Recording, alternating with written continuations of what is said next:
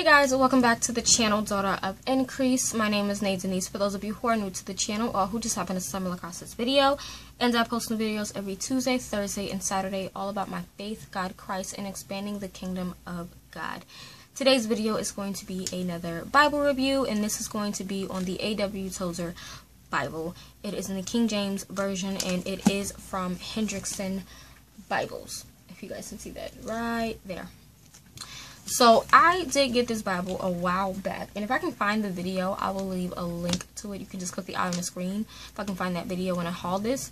But I got it a while back from christianbook.com when they were having their $5 sale because it just seemed like something I would be interested in.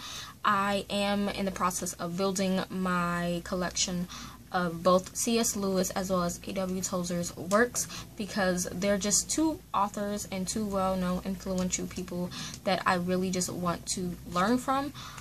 So I figured this Bible would be one that I could, use to figure out which books I want to get from him as well as to integrate them with the books that I do own.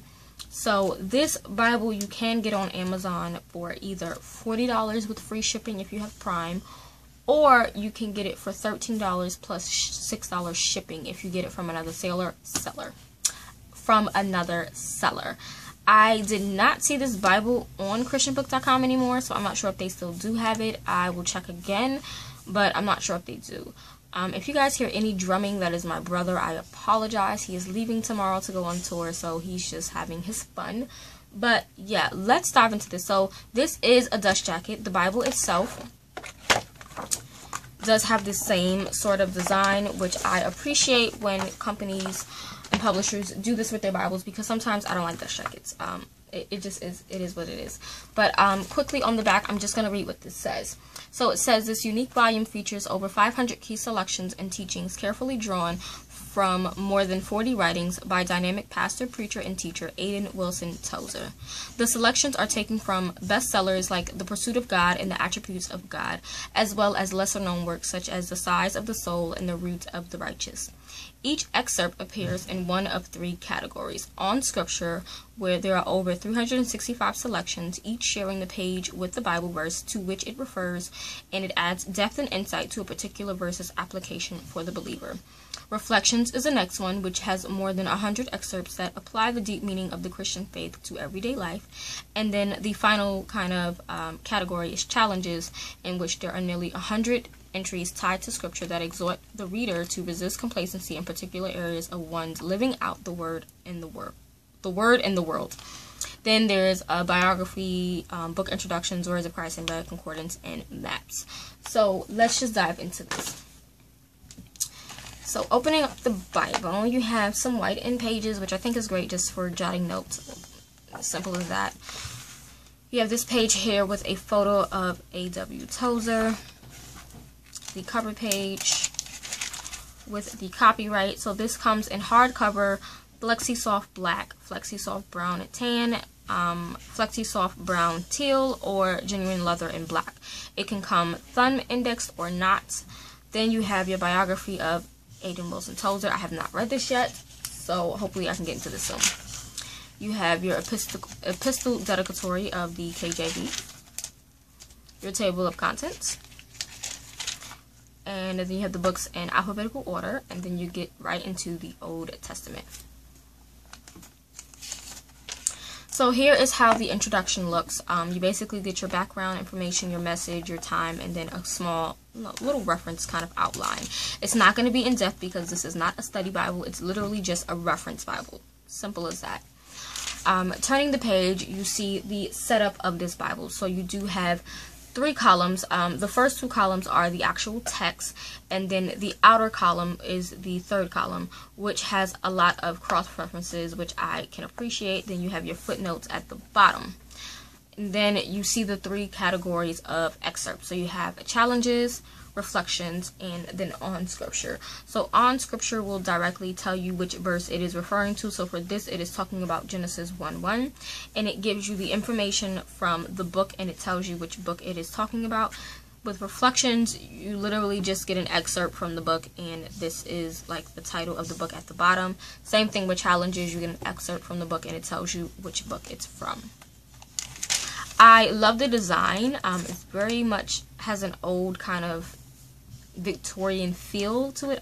I like the way it looks like burnt up or ripped up papyrus paper, or, you know, scroll paper. I just really like that look.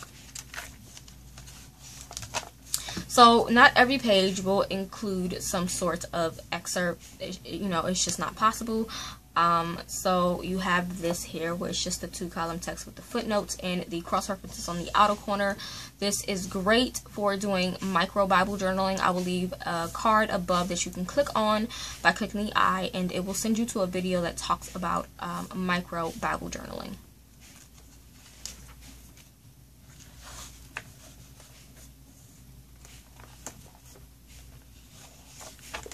Here are the Psalms and how it looks. This Bible does not come with a bookmark, which I wish it did come with one, but it just does not. So then you dive into the New Testament section. And again, here's your book introduction with the background, message, time, and then the outline. So it's literally giving you the bare minimum type of information. That's why I don't consider it a study Bible.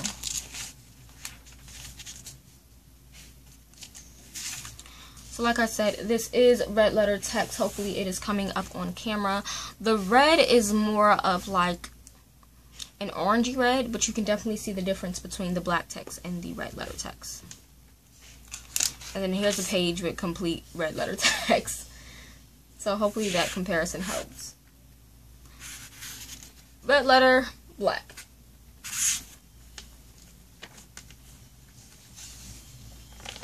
Going into John, here is a look. You have 2 challenges and an on scripture. So again, this is for John 3:16. So 3:16 is right here. For God so loved the world that he gave his only begotten Son, that whosoever believeth in him should not perish but have everlasting life. And it gives you, like I said, the scripture and the excerpt from the book. Here's another one for John on scripture. Both coming from John 19.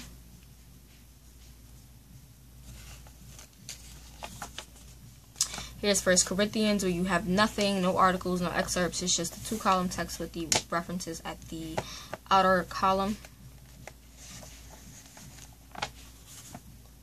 Then you dive into your concordance, and this concordance is weird only because the setup is just like, what? It's a weird setup. I'm not used to this kind of concordance setup, but it is a nice hefty size concordance. I mean, it's a nice hefty size concordance.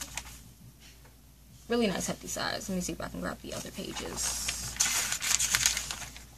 So that's a good size concordance. I don't know how many pages that is. Probably more than 35.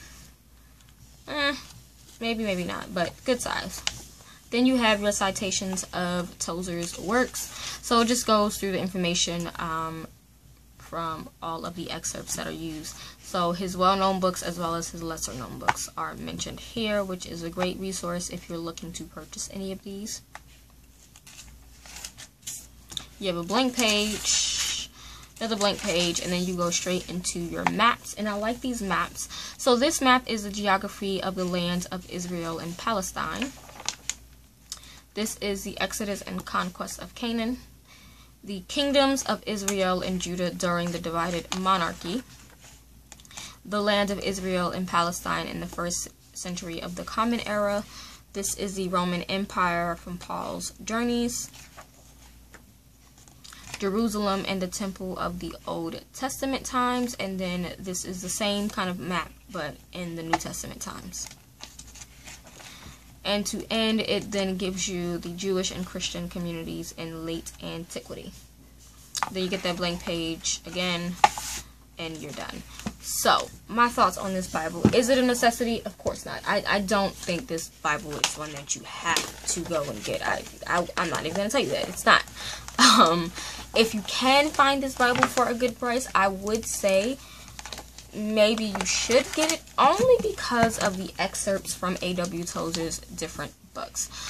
I'm a book nerd. I do own a lot of A.W. Tozer's ebooks. I have a few books that are physical form, so I felt like this would be a perfect match. As I am reading those books, I can come here to this specific Bible to put any other notes that I have from his stuff. which sounds stupid, but you know, I just think it was great. Now, if you are interested in learning about A.W. Tozer, I would say get this if you don't own anything from him, only because there are so many different excerpts from his various books, and it would help you to understand which one of his books you like. And I think that's, again, the plus that I enjoy about this one, is that it goes through a lot of his different books. And again, at the back you have the citations of his work. So they talk about the attributes of God, volumes 1 and 2, Born After Midnight, Christ the Eternal Son, The Counselor, the Early Tozer, A Word in Season, Echoes from Eden, Faith Beyond Reason, God Tells a Man Who Cares, God's Pursuit of Man, which we all know, How to Be Filled with the Holy Spirit, I Call It Heresy, I Talk Back to the Devil, Jesus, Author of Our Faith, Jesus is Victor, Jesus, Our Man in the Glory, Man, the Dwelling Place of God, Men Who Meet God, or Who Met God, sorry, of God and Men, The Old Cross and the New, Paths to Power, The Pursuit of God, The Radical Cross, The Root of Righteousness, Rut, Rot, or Revival, The Set of the Sail, The Size of the Soul, Success in the Christian, Tozer on Worship and Entertainment, The Tozer Pulpit, Volumes 1, Tozer Speaks, Volume 1 and 2, Tozer Speaks to Student, Tragedy in the Church. I mean, it's giving you a list of his works. You have Worship, The Missing Jewel, Who Put Jesus on the Cross, Whatever Happened to the Worship, The Warfare of the Spirit. So I just think it's great that you have so many of his books, bits and pieces and excerpts, in which you can go through this Bible, read them, and see which interests you, and whichever interests you, go grab them. I mean, The Price of Neglect, I've never heard of that. You know, God's Pursuit of Man, I do own, so I think that's going to be great to be able to go here and look at the scriptures and the references and stuff like that. So, do I recommend this? Yes, I do. Is it a necessity? Of course not. It's one of those Bibles that if you have the funds or if you desire to own it, you should own it. But I don't think it's something that you have to own. But yeah, this Bible is great. I haven't used it yet because, like I said, I haven't started reading any of his work. I have started reading C.S. Lewis's stuff. So I'm hoping in August I can start diving, September, start diving into some of his books, since I have so many of them here. Some of his bind-ups and devotionals. But, yeah, that's pretty much it for this video, you guys. If you have any comments or questions, just leave them down below. Subscribe if you aren't subscribed. Give this video a thumbs up. Click that bell to stay notified. And I'll see you guys in the next video. Bye!